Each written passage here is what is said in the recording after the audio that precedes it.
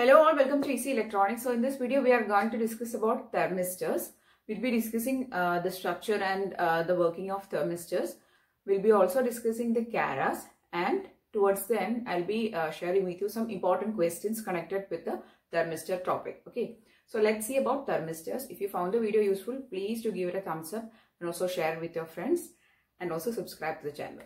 Okay, so let's see about thermistors. So in today's class we are going to discuss about thermistors. So thermistors means it is an abbreviation or it is a contraction of thermal resistors. So these are resistors which are depending on temperature. So the temperature dependent resistors are called thermistors. Okay. So it is actually a special type of resistor whose resistance value is depending on the temperature. And their major areas of application are: they are used in current limiters, they are used in temperature sensors, that is in order to find the temperature or measure the temperature, and you will get a corresponding resistance value, and hence you can convert that to current or any other variable possible. Okay, so temperature sensors, then self-regulating heating elements and self-resetting over current protectors. So these are the various areas in which the thermistors are used, or they are the applications. Now the range of a thermistor, the temperature ranges from minus 55 degrees Celsius to 150 degrees Celsius, minus 55 to plus. Okay, then the resistance is ranging from 0.5 ohm to 0.75 mega ohm, and the symbol of the thermistor is like this. Okay, so this is the introduction to a thermistor. Now we are going to see the various type of thermistors and the various shapes and the structures, and also we'll be discussing some important questions connected to this thermistor topic. Okay, so next we are going to see the type of thermistors. Next we are going to discuss about the type of thermal resistors or thermistors. So we have discussed that here the resistance is depending on temperature. Now whether the resistance is dropping or increasing with the temperature, based on that, these thermistors can be classified as two, that is the devices with positive temperature coefficient and the thermistors with negative temperature coefficient. Actually, these thermistors with positive temperature coefficient are another category of devices which is called sensistors. Okay, and generally, when we talk about thermistor, means they are only having NTC, that is negative temperature coefficient. So the negative temperature coefficient means when the temperature is increasing, the resistance will reduce or it will decrease. That is, a inverse proportionality is there, or inverse relationship is there between the temperature and resistor. So when we generally talk about thermistor, means they are only having NTCs. But here also there is a relation between temperature and resistance, but they are direct relationship. When the temperature is increasing, the resistance will also increase, and hence they are said to have PTC or positive temperature coefficient of resistance. Here negative temperature coefficient of resistance means there is an inverse proportionality here and a direct proportionality here, and these devices are generally called as sensistors. Okay, and these devices are generally called as thermistors. So there is separate naming. When we generally say thermistor, means they are NTCs only. Okay. Now again, this PTC, generally they are made up of metals, and they are used in resettable fuses and series with the circuit to protect over current conditions. Okay. So these are the uses of PTCs or sensistors. And for thermistor, they are generally made up of manganese, nickel, cobalt, or generally they are made up of actually semiconductors, because semiconductors have negative temperature coefficient of resistance. We know that the semiconductors are having NTC or negative temperature coefficient. So generally for making thermistors, as we require NTC or negative temperature coefficient, we use semiconductors only. Then they are used in temperature sensors. So these thermistors are generally used for constructing of temperature sensors or for measuring the temperatures, and also in series with the current limiters. Okay, so these are the two classifications of the thermal resistors. One is having positive temperature coefficient and another is having negative temperature coefficient. Here the device is called transistor. Here it is called thermistor only. Okay. Now there is another category of devices which is called RTD or resistance temperature detectors. They are also having positive temperature coefficient of resistance, but if you see the relation between the temperature and resistance, it is a linear relationship. But here for these two cases there is actually a non-linear relation between the temperature and resistance. Okay. So these are the categories of devices, PTCs and NTCs. Okay. Next we are going to see the various structure of thermistors. Okay.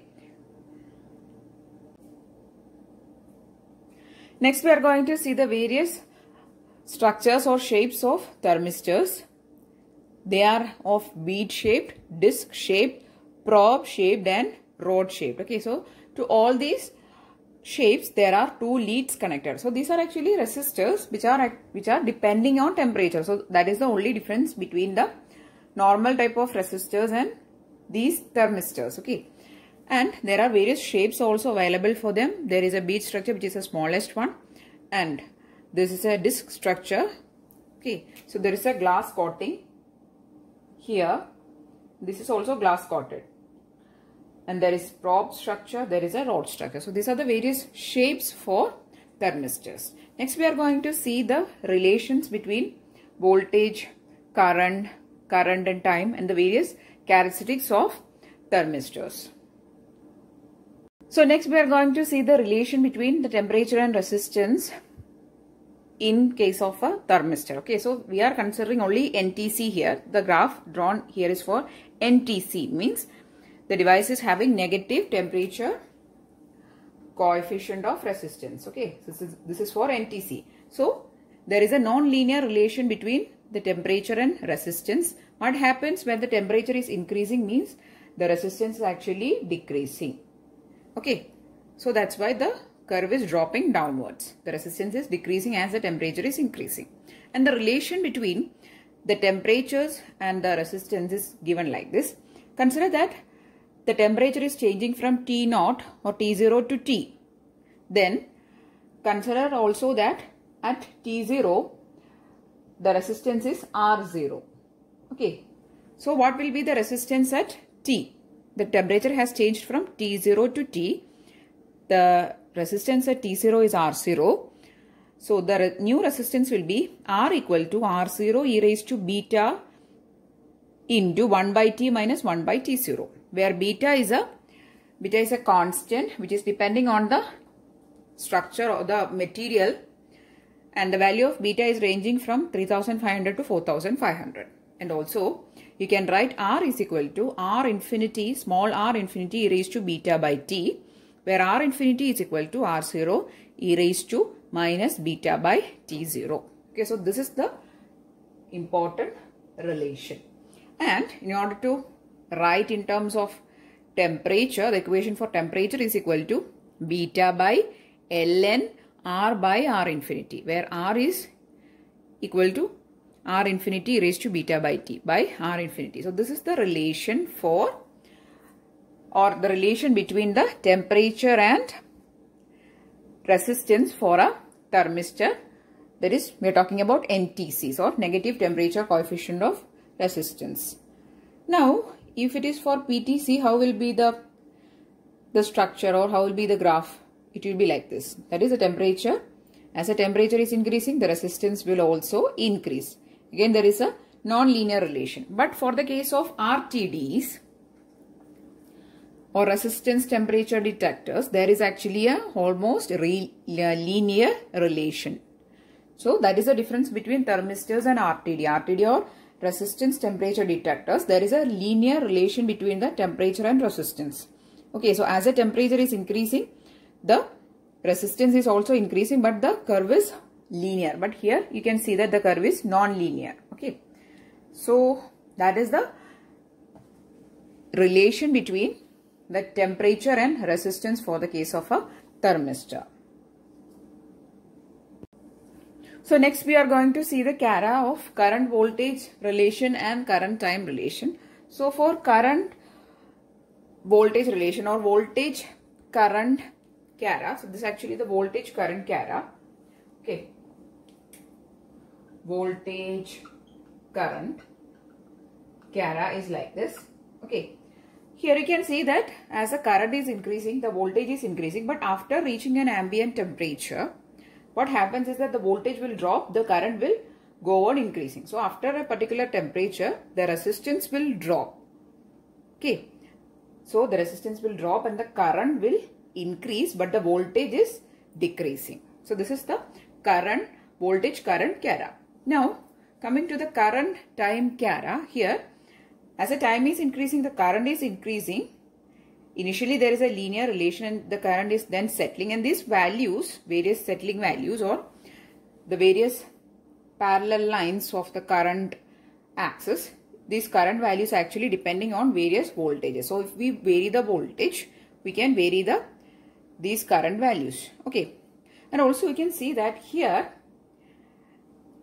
for this region there is a linear relation between the current and the voltage. So it is actually obeying Ohm's law in this region, but after this ambient temperature, what is happening? The current is increasing but the voltage is keeping on dropping. So it is not following the Ohm's law there. Okay.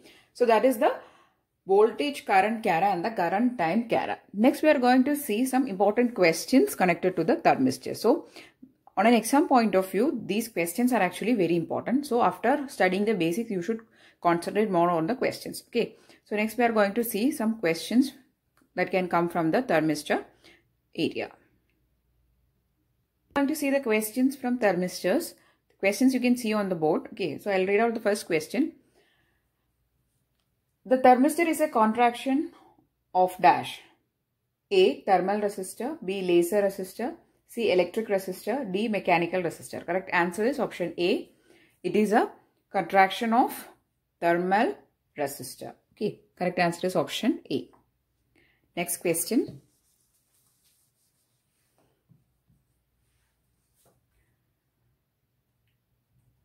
Second question is, thermistors have dash. A. Positive temperature coefficient. B. Negative temperature coefficient. C. Zero temperature coefficient. D. Infinite temperature coefficient. So, the thermistors, I have explained it specifically that they are having negative temperature coefficient.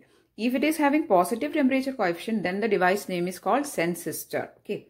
So here the correct answer is option B.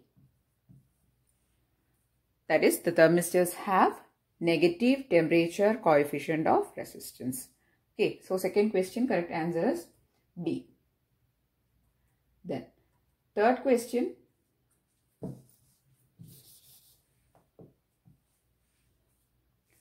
Change in resistance is measured using a dash. A. Anderson bridge. B. Wheaton's bridge. C. Hayes bridge. D. Maxwell's bridge. Correct answer is option B. Wheaton's bridge. So we have discussed about Wheaton's bridge in a separate video. In that we have explained that the Wheaton's bridge we use for measuring the value of unknown resistance. Okay, so to measure the resistance value, we can make use of the Wheaton's bridge. So correct answer is option B. Wheaton's bridge. Moving on to the next question.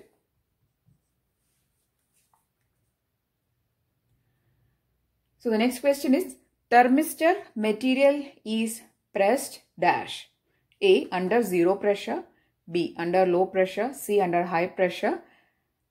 D. Under low volume. Correct answer is, we are actually making the B type of thermistor and the other thermistors by pressing the material under very high pressure. Okay. So the correct answer is option C. Under very high pressure, we are going to press the material to the leads. Then we will be getting the thermistor. So correct answer is option C. Next question.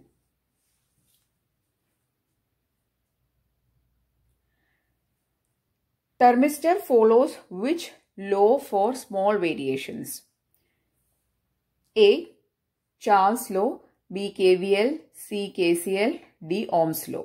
So while explaining the voltage current relation, we have explained that for small values it is actually following a linear relation. But after reaching an ambient temperature, what happens is the voltage is dropping. So that in that region it is not following the Ohm's law or it is not following a linear relation. Okay, so this linear region is indicating the Ohm's law. Okay, so which law it is obeying? It is the Ohm's law. Correct answer is option D, Ohm's law.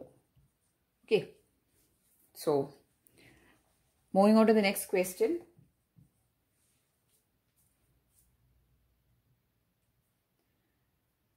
At small values of voltage, a thermistor dash A reaches peak current slowly, B reaches peak current immediately, C does not reach peak current, D reaches peak current intermediately. Okay, so the correct answer is at small voltages, the thermistor reaches peak current slowly.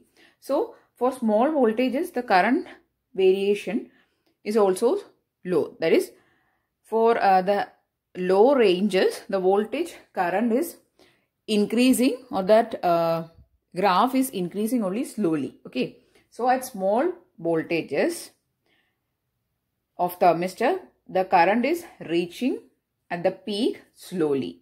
And also while seeing the graph of current and time, you can see that for small values, the current is increasing only very slowly. Okay, so at small values of voltage, the thermistor reaches peak current slowly. Correct answer is option A.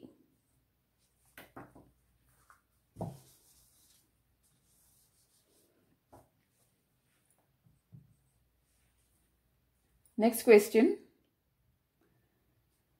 Which type of temperature dependent resistor exhibits a positive temperature coefficient of resistivity? The correct answer is option B. Anyway, the options are A thermistor, B sensistor, C varistor, D photoresistor.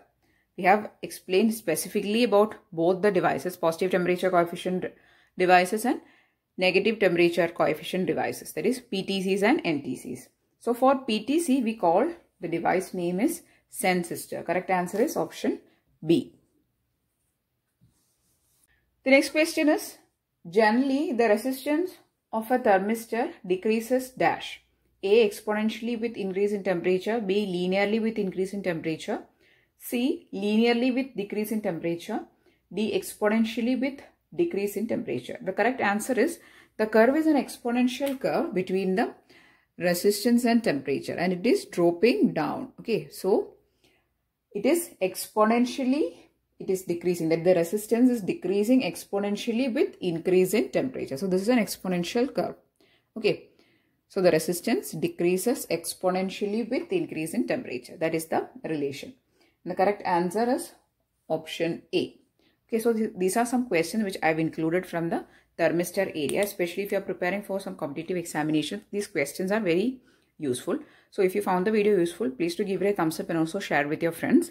And if you want more videos, please do subscribe to the channel. Thanks for watching and keep on watching.